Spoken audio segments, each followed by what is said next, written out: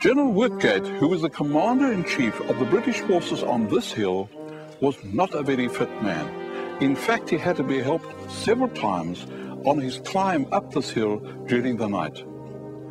During the heat of the battle, he was called to this part of the British trench line by a fellow officer who pointed out to him and said, "Look, sir, the Boers are coming across."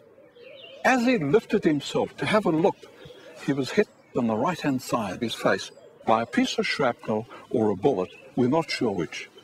But he fell mortally wounded on this very spot.